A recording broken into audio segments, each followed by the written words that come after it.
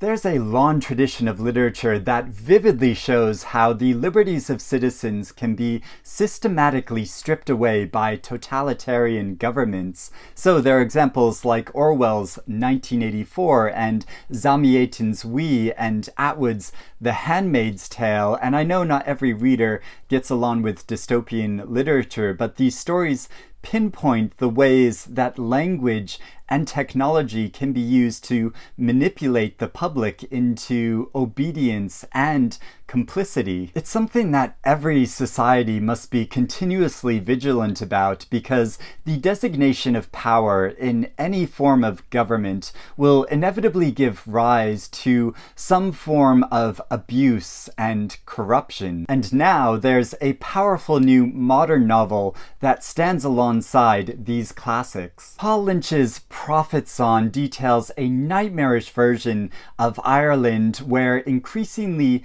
draconian laws and policies lead to the suppression of all personal freedom and the disappearance of individuals who are designated as potential dissidents. It focuses on the point of view of Eilish, who is a scientist, a wife, and a mother of four, and when her husband comes under scrutiny and restrictions increase, both her life and the community around her rapidly unravel in an alarming way. It's a harrowing story which grows increasingly gripping and acquires more contemporary relevance as Eilish's reality spirals out of control. At first, the style of this novel might seem unnecessarily confusing because quotation marks aren't used in the dialogue, and also this speech is blended into the overall narrative to create these big chunks of text. However, it's usually clear who is actually speaking in the different scenes, and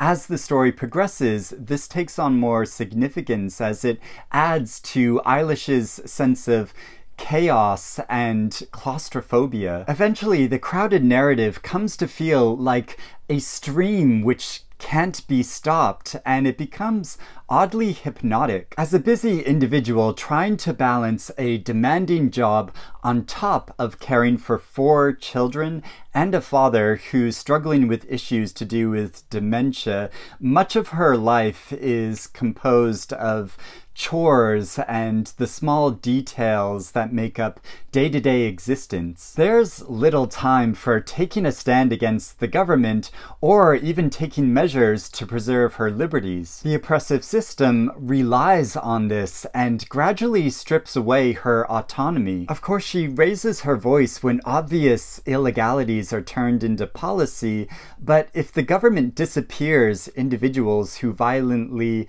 object to it, or if it remains completely mute, then there can not really be any recourse. And it's observed at one point that they take something from you and replace it with silence, and you're confronted by that silence every waking moment and cannot live.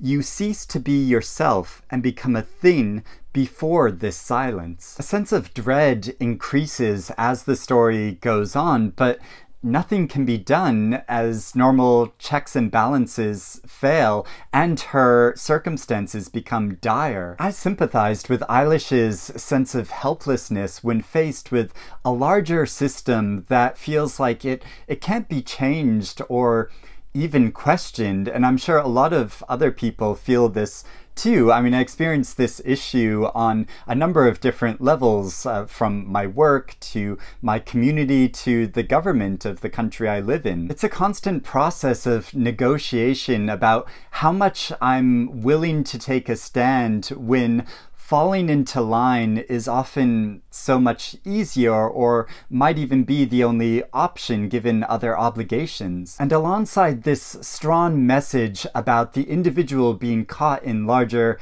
systems, this novel also movingly represents the changes that occur in personal relationships over time. Eilish's 12-year-old son, Bailey, is at a precarious stage in life, and when authoritarian pressures increase, his development is affected. There's a striking scene where Eilish is challenged by this son. She can simultaneously view him as a boy, but also as a growing man. This is something that anyone who has known an adolescent will understand. It's impressive the way the novel captures these in-between stages where individuals inhabit multiplicities that are warped under the stress of living under oppressive circumstances. Though this story is set in a nebulous alternative present or possible future in Ireland, it also feels like it draws upon real elements from history. So aspects of the plot reminded me of the recent novel Black Butterflies, which so vividly portrays the siege of Sarajevo from the inside. And then other parts of the novel reminded me of people that went missing during Argentina's dirty war. However, it also comments upon the international reaction to strife and warfare occurring within a particular country. At one point, Eilish's daughter comments that they are calling it an insurgency on the international news, Molly says, but if you want to give war its proper name, call it entertainment.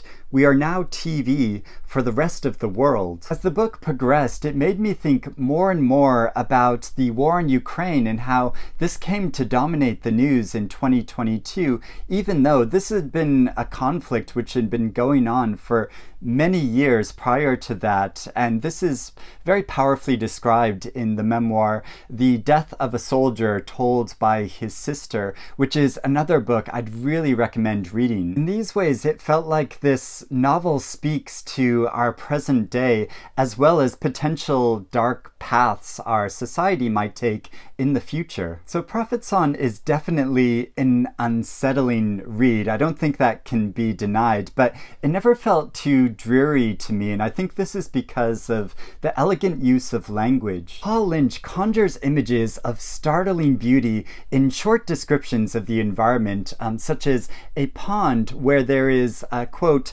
a swan gliding whitely through wrinkles of sun.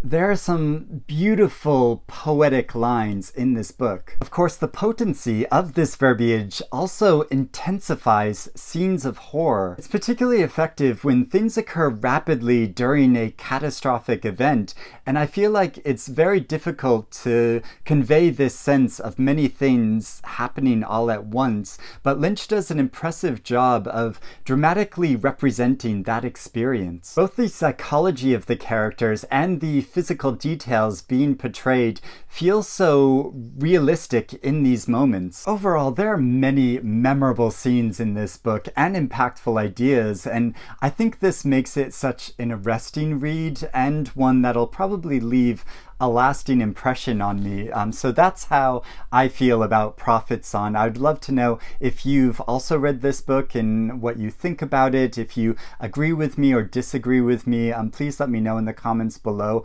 or if you're interested in reading it now. And I also have to say again, what a striking cover it has, at least this UK edition of the book, and that's also continued on the inside with the end papers. So thank you for watching me discuss this book. I'd love to know what you think about it, and I hope you're doing well and reading good things, and I'll speak to you again soon.